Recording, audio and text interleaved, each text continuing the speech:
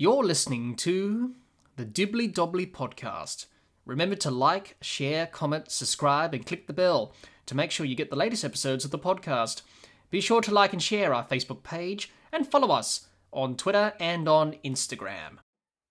Hi everyone and welcome back to another episode of the Dibbly Dobbly Podcast. And on today's episode of the podcast, we are reviewing the third test match between Australia and Pakistan from the SCG. And Australia have begun 2024 in grand style with a very comprehensive victory over Pakistan in the last test of this series to win the series 3-0 and to start 2024 on a very big note. Also, David Warner, retirement, last ever test match for him. He was sent off in style and he showed why we, come to accustom with David Warner. In the second innings, he batted really well for a half century. His final test innings, he went swinging and he produced a very good show of batting in that run chase in the second innings to see Australia home to win this test match and the series. For Pakistan, yet again, Pakistan will rue the missed opportunities, drop catches, poor batting, cost them dearly in this third test match, as it did in Melbourne. They had an opportunity again to win this test match, but unfortunately drop catches, missed opportunities with the bat, they weren't able to capitalize and deliver on that. So Pakistan will definitely be disappointed about those missed opportunities and weren't able to capitalize on them. And their losing streak in test matches in Australia continues for another few years, and they'll be disappointed about this result from the third test here in Sydney. So there's plenty to talk about from this third test match of the series. We'll talk about everything. We'll dissect everything, talk about where both teams went right and went wrong in this match in terms of winning and losing this test match. So there's plenty to talk about and discuss. But first of all, before we do that, let's talk about the match summary. Let's have a look at the match summary and see how the game was set up. Pakistan, for the first time in the series, batted first and made 313 all out. Mohammad Rizwan top scored with 88 and Pat Cummins took 5 wickets for Australia. Australia, in reply, were bowled out for 299. Marnus Labuschagne top scored with 60. Amir Jamal took 6 wickets for Pakistan. Pakistan in their second innings had an opportunity with a slender lead going into the second innings. They were bowled out for 115. Saiam Aroob, the debutant, top scored with 33, and Josh Hazlewood took 4 wickets for Australia. Australia needed 130 runs to win in the second innings. They chased them down easily, finishing on 2 for 130. David Warner, in his final test innings, top scored with 57. And Sajid Khan took 2 wickets for Pakistan. Australia won by 8 wickets. And Amir Jamal was the player of the match for his 82 in the first innings and 6 wickets. He was named the player of the match. That's the match summary from this third test between Australia and Pakistan. What were the key moments and key factors from the third test between Australia and Pakistan? Well, Amir Jamal's innings of 82 and his 10th wicket partnership of 86 with Mir Hamza rescued Pakistan from 9 for 227 to 313 in the first innings to post a decent first innings score on a pitch that was wearing and deteriorating, a bit of up and down bounce and spin. That enabled Pakistan to get over 300 from when they were 9 for 227. Amir Jamal taking 6 for 69 in the bowling performance and effort from Pakistan, contributing to Pakistan bowling Australia out for 299, which gained Pakistan a crucial 14-run lead in the first innings. But that was short-lived. Josh Hazlewood took 3 wickets in 1 over, and that was the key over for Australia to really turn the match on its head. That left Pakistan reeling at 7 for 67 late on day 3, and then to be bowled out for 115. And Pakistan were able to set Australia 130 to win, which wasn't enough, and Australia chased the runs down easily. And those were the key moments and key factors from the third test between Australia and Pakistan from the SCG, I should say. Let's talk about both teams, Australia and Pakistan, how they performed in this third test match at the SCG. First of all, let's start with the home side, Australia. Let's talk about Australia's performance with bat and ball. Let's talk about Australia's batters and how they went about their performance in this third test at the SCG. So Warner, 34 and 57. Khawaja, 47 and 0. Labuschagne, 60 and 62 not out. Smith, 38 and 4 not out. Head, 10. Mitchell Marsh, 54. And Carey, 38. That's how the Australian batters went about their business in this third test. Let's talk about their performance across the two innings. We'll start with the first innings. Bowled out for 299. 14 runs behind Pakistan on the first innings. They did really well, Australia, to get to within 14 runs of Pakistan's first innings score. Some very handy partnerships in the first innings. 70 between Warner and Khawaja for the first wicket. 79 for the third wicket between Labuschagne and Smith. 84 between Marsh and Carey for the sixth wicket was crucial in terms of Australia getting towards Pakistan's first innings total on a pitch that was deteriorating quite quickly. It was quite dry. It was taking turn and spin. It was up and down at times as well. And then Australia had a batting collapse. They lost 5 for 10 in 20 balls, and they should have got a first innings lead, but that batting collapse set them back, and they were trailing by 14 runs on first innings. The second innings, the run chase, they needed 130 to win. They chased down the runs easily on a wearing surface. David Warner played well in his final test innings, 57 he made. Brilliant partnership with Marnus Labuschagne, which was a pretty handy partnership of 119 for the second wicket. Enabled Australia to get over the line and chase down the runs and win by 8 wickets. They played with positive intent. They looked to score on a wearing pitch, and you needed to do that on a pitch that's keeping a bit up and down, a bit of turn for the spinners. You need to be positive, and that's what David Warner and Marnus Labuschagne showed in the second innings when Australia chased down the runs. So that's pretty much a snapshot of how Australia went about things across the two innings with the bat. They weren't at their fluent best, Australia, with the bat. And after Perth, I think, in this series, in Melbourne and in Sydney, they weren't quite at their fluent best. It was very difficult, very hard work to score runs across the final two test matches of this series because Pakistan bowled really well and kept them on the ropes. There was a lot of starts, especially in the first innings, a lot of starts from the Australian batters. No one really kicked on and scored a big 100. Labuschagne top scored with 60, and then Mitchell Marsh chipped in with another half century, 54. So no one went on, no one converted the starts. Australia should have got a first innings lead. They were bowled out for 299. As I said, they trailed by 14 runs. They should have got a first innings lead. That partnership between Carey and Marsh, as I mentioned, 6-wicket partnership, 84. That partnership looked like getting the first innings lead for Australia, looking like getting a lead of 50 or 100 runs or something like that. That would have been very handy for Australia. But unfortunately, another batting collapse from Australia. They lost 5 for 10 after tea on day 3, where we saw carnage. 11 wickets fell after tea on day 3. If you include Pakistan's batting as well, 11 wickets fell. That cost them getting a first innings lead. But in the second innings, where you needed to chase a sort of lowish total target, 130 runs wasn't enough for Pakistan. They knew that themselves. But Australia were able to chase them down easily. Played with positive intent. David Warner, his last test innings, he wanted to go out with a bang, and he certainly did that. 57 of 75. He played really well, played some good shots, showing why David Warner was so good in Test cricket. You know, that ability to come from a T20 background to play the way he did in his Test career, whether you like him or hate him, you got to say David Warner was a pretty good opener in terms of his stats, really. The numbers don't lie. And he wanted to go out on a bang and finish off on a good note, and he certainly did that. I was really impressed with Marnus Labuschagne's intent in the second innings. 62 not out of 73 to back up the 60 from the first innings.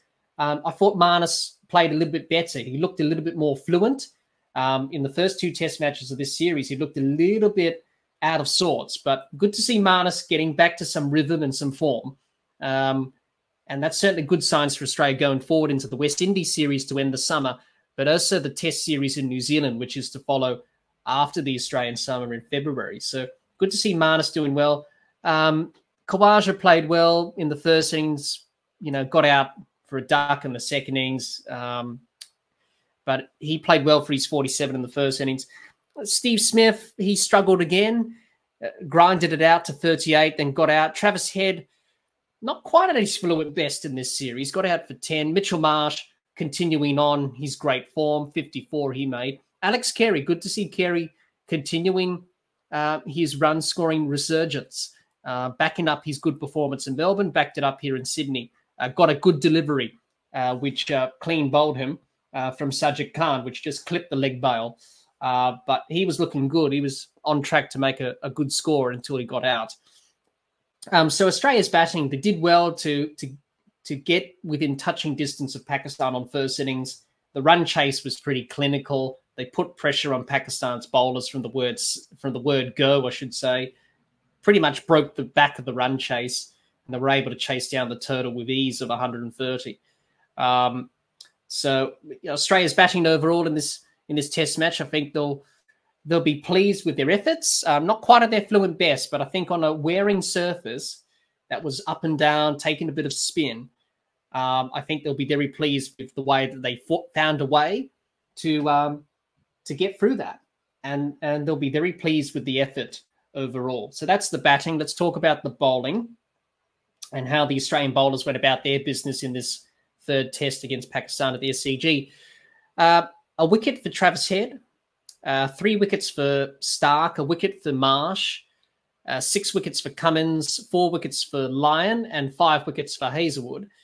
And that's how the Australian bowlers went about their business across the Test match with the ball.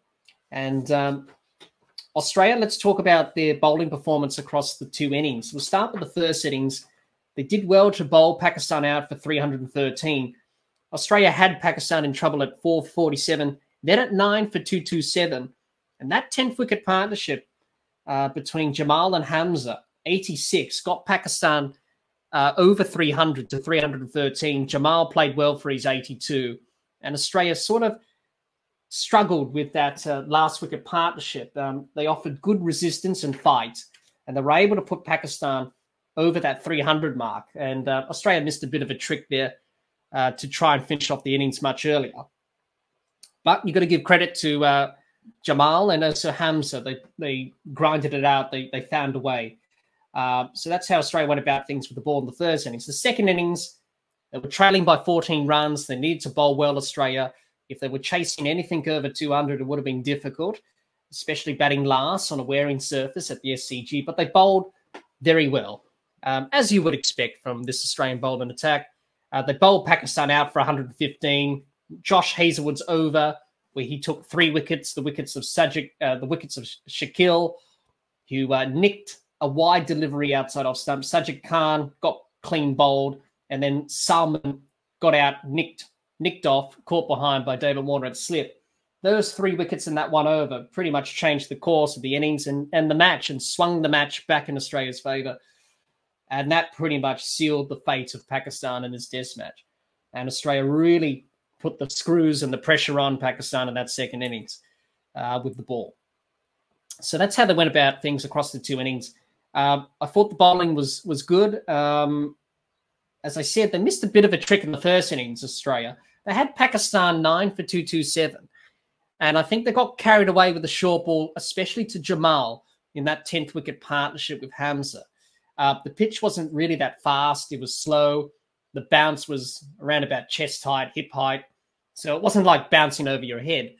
They got carried away with the short ball a little bit there to Jamal.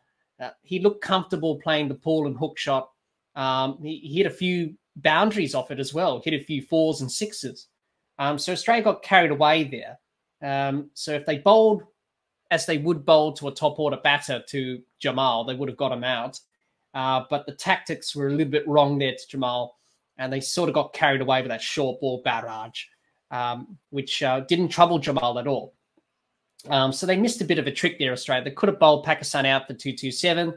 That would have been a good result. In the end, they got to 313 because of that partnership and innings from Jamal and Hamza. But the second innings bowling performance was very good. Look, Pakistan under pressure, the match situation, Australia just know how to hunt in a pack, led by Josh Hazlewood. He's bowled without luck in this series. And for him to take 4 wickets and 3 wickets in that 1 over was pretty good. Nathan Lyon was good on a pitch that was offering turn and assistance for him. He picked up 3 wickets, which was nice. And a wicket each for Travis Head, the part-time off-spinner. Got the big wicket of Babar Azhar, which was a big wicket for Australia. And then Mitchell Starc and Pat Cummins chipped in with a wicket here and there. So Australia's bowling, yet again, really testing the Pakistan batters. And Pakistan weren't able to overcome that pressure, as been the case in the series. They haven't been able to put pressure back on the Australian bowlers. So Australia's bowling overall in this test match, the second innings was very good. The first innings was good as well, but they missed a bit of a trick. They should have wrapped it up a lot earlier. But the second innings bowling performance was very good. Top class, pressure of the match. They just know how to take wickets, this bowling attack. And Pakistan just crumbled under the pressure. So that's Australia's bowling, and that's Australia's performance across the test match. And let's talk about Pakistan's performance with bat and ball in this test match. We'll start with the batters, talk about how they went in this third test. Shafiq got out for a duck in both innings, got out for a pair in both innings. Arub, the debutant, 0 and 33. Masood, 35 and 0. Azam, 26 and 23. Shakil, 5 and 2. Rizwan, 88 and 28. Salman, 53 and 0. Sajid Khan, 15 and 0. Jamal, 82 and 18. Now that's how the Pakistan batters went about their business in this third test with the bat. In terms of their performance across the 2 innings, the first innings, they found themselves in trouble at 4 for 47 and then at 9 for 227. But thanks to Mohammad Rizwan's innings of 88, plus Salman's innings of 53, plus the very handy contribution from Amir Jamal, 82, and the very handy 10th wicket partnership that Jamal had with Hamza of 86, got Pakistan over 300 to 313, which put them in the game. It got them in the game. It was something to bowl at. It wasn't enough runs. Usually at the SCG, it's a lot higher scores in the first innings on average, well over 400 plus. But they got to a score which gave them a chance in the test match. And that was the main thing for Pakistan to focus on. Let's get a score over 300. At least it keeps us in the test match. That's what they did. And they did that quite well to rescue themselves when they were in trouble. The second innings was a golden opportunity. They had a lead of 14 runs. They bowled Australia out for under 300, 229. Had a lead of 14 runs. They needed something over 200 to challenge Australia as a target on a wearing pitch. But poor shot selection, pressure of the game situation, and Australia's relentless pressure and very good bowling, Pakistan were in all sorts of trouble. They lost 7 for 67. They lost 3 wickets in 1 over to Josh Hazlewood. Pretty much swung the match in Australia's favour. Pakistan weren't sending Australia a big turtle to chase in the last innings. They were bowled out for 115. They set Australia 130 to win, which wasn't enough. Lost their way with the bat, Pakistan, in that second innings, and just came down to poor shot selection and poor decision-making and the pressure of the match situation. So that's how Pakistan went about things with the bat. You got to say very poor batting in both innings, actually. Poor shot selection in both innings, inconsistent batting, and batting collapses. If it wasn't for Rizwan, Salman, Jamal's innings of 82, plus the 10th wicket partnership he had with Hamza, then Pakistan would have been all out for 227, which Australia didn't really capitalize on that moment. And without those innings, Pakistan would have been in a different situation in this test match. But they did well to fight back with the bat. And I thought that was great to see. Great to see that fight, as we've seen from Pakistan in this series. That fight, that resilience, that character, especially Amir Jamal. Very impressed with his character with the bat, but also with the ball, which we'll talk about in a minute. Rizwan, why didn't he play in the first test? should have played all 3 tests in this series, Rizwan. Really does provide something of difference for Pakistan with the bat. Very good keeper as well. Salman, very handy with his contribution. But there were a lot of starts for Pakistan, especially in the first innings. No one really got on to score a big score. Rizwan and Jamal got 80-odd, could have scored 100. Salman, half century, could have scored 100. A lot of starts. No one really got in and got set and went on to score a big score. The second innings crumbled under the pressure, Pakistan. They needed to bat with a sense of purpose and responsibility. Poor shot selection. When they lost 3 wickets in 1 over to Josh Hazlewood, Shah Shakil's shot, driving at a wide ball outside off stump. That's a poor shot. Sajid Khan getting out clean bowled. You've got to say that's a good ball from Hazlewood. Nothing Sajid Khan could have done. And then Salman edging one outside off stump straight into the hands of David Warner at first slip. You can't be doing that. You can't be giving Australia an opportunity like that. And Australia never really let go of that opportunity. Once they took those wickets, they kept the foot down. And it was just an opportunity gone begging for Pakistan. Very frustrating. They had a lead of 14 runs. For the first time in the series, they were in front in the game in a test match in this series. They had an opportunity in their hands and they couldn't grasp it. And that's been the case with Pakistan with bat and ball and in the field. They haven't been able to grasp those opportunities. And, that second innings was an opportunity and they let it slip. And they weren't really going to recover from that batting collapse. They lost, I don't know how many wickets they lost in that batting collapse, but they lost a few. For not many runs. And it was frustrating and disappointing. I think Pakistan, when they look back on this test match, they look back in this series, the missed opportunities, the missed chances with bat and ball and in the field has cost them dearly. And that second innings was at least set Australia some sort of a target, maybe 150, maybe 200. It would have been difficult. But in the end, 130 wasn't enough. And they just crumbled under the pressure and they weren't able to capitalize on that golden opportunity with the bat. So I think Pakistan, looking back on this performance with the bat in this third test, poor shot selection, poor decision-making, lack of batters getting in and getting big scores. A lot of them got starts. The second innings batting just didn't quite handle the pressure well enough. And that really cost them in the end. So that's the disappointing thing with Pakistan. They had an opportunity. They weren't able to grasp it. So that's the batting for Pakistan. Let's talk about the bowling performance from the third test and see how that bowlers went about their business.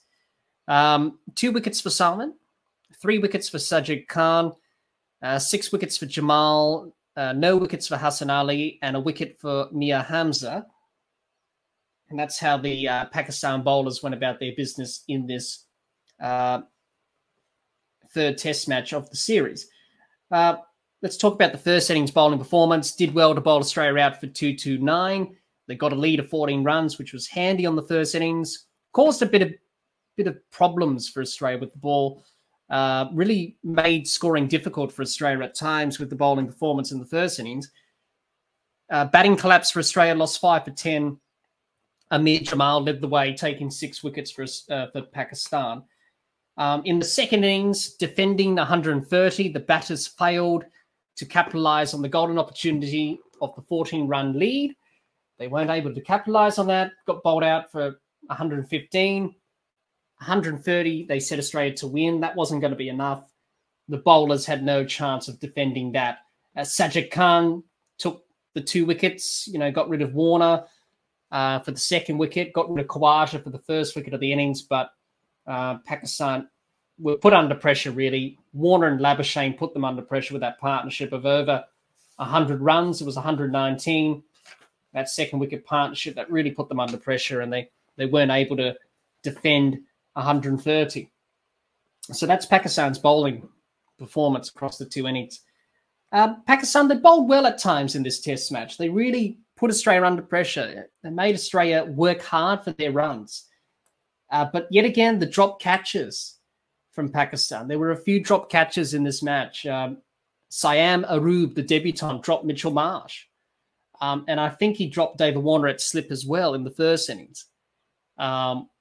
So yet again, drop catches from Pakistan, missed opportunities. And that pretty much cost them again in the bowling, really. I thought Jamal bowled well. I think he was by far, him and Salman were Pakistan's two best bowlers, really. Jamal, 6 wickets, second 6-wicket haul in the series, following the one he got in Perth in the first test. Really like the way he goes about his cricket. He's a fighter, he's a character, he's a person and a player that wants to be in the contest. We saw that with the bat when he got 82. He's a good competitor, and he bowled his heart out for Pakistan. Unfortunately, those efforts with the bat and with the ball went in vain because Pakistan weren't able to grasp the moment and seize the opportunity.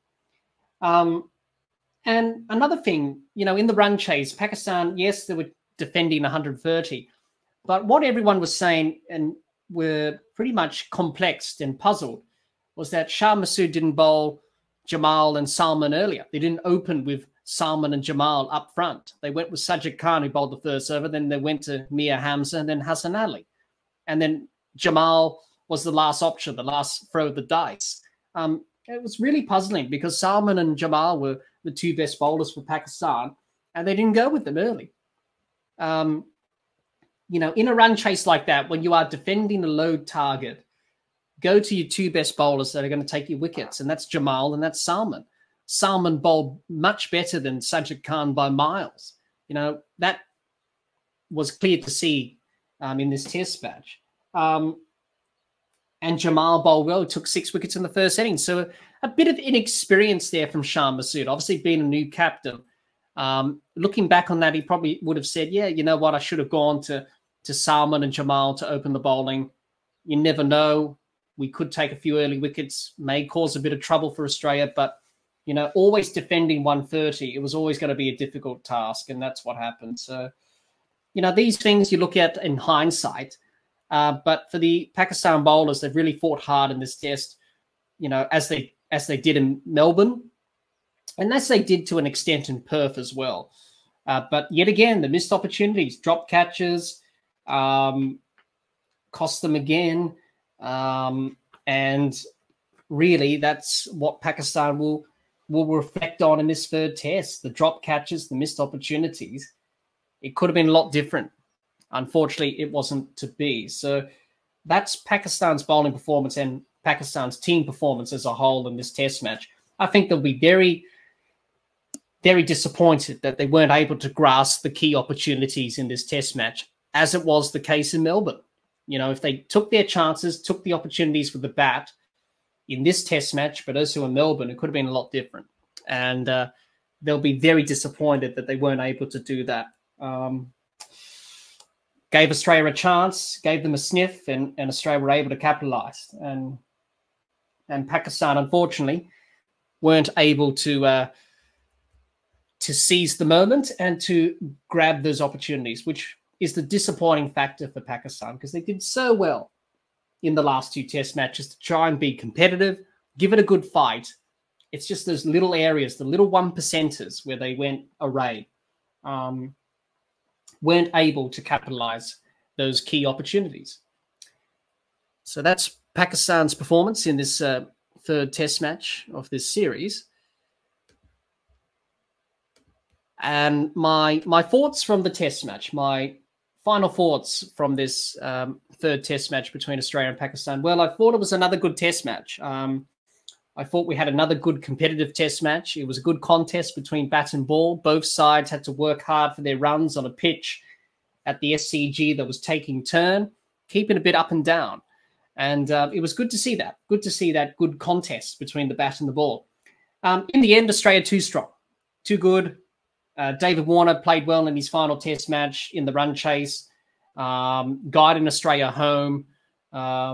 Australia just too strong. They were able to win the key moments. They were able to seize the opportunities that were presented. Pakistan will rue the missed opportunities again. Drop catches, poor batting. They had an opportunity to set up the game. They weren't able to do it. And that's something that Pakistan will be regretting from this third test match. Those opportunities, if they take those opportunities with the bat, with the ball, in the field with the catchers, could have been a bit different in this third test as it was in the second test in Melbourne. But for them, it's a learning experience, a young group, a young team. This will put them in good stead. As Shah said at the presentation after the test, he said, we're learning the hard way. And Pakistan are certainly learning the hard way, but it will definitely make them a better team going forward. But also, as we always talk about with the Sydney test, the pink test, of course, the McGrath Foundation, the real winners from the third test, even though Australia won, but when we always come to the SCG for the pink test, New Year's test, it's always the McGrath Foundation. They are the true winners of this test match.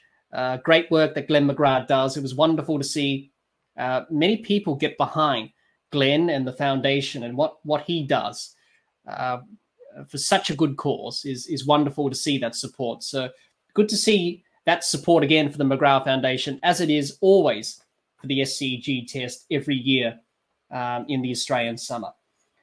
So that was the true winner from this third test match. But for Australia, to win the series 3-0, to send David Warner off on a good note, I think Australia will be very pleased with the way they played in this test match. Pakistan will be disappointed, but there's some good signs in there. Some good signs. Amir Jamal played well, batted really well, bowled well. He's a player for the future for Pakistan. And there's a lot of good signs for Pakistan. And I think they'll be very pleased that they were competitive in this third test match. Unfortunately, they weren't able to seize and grasp the key opportunities, which pretty much cost them an opportunity at least to try and win this last test match of the series. Well, thank you everyone for listening to our third test review between Australia and Pakistan. If you're watching or listening to this episode of the podcast on our YouTube channel, let us know your thoughts on this third test match between Australia and Pakistan in the comments. We would love to hear what you have to say. Thanks for watching and listening. Until next time, keep safe and bye for now.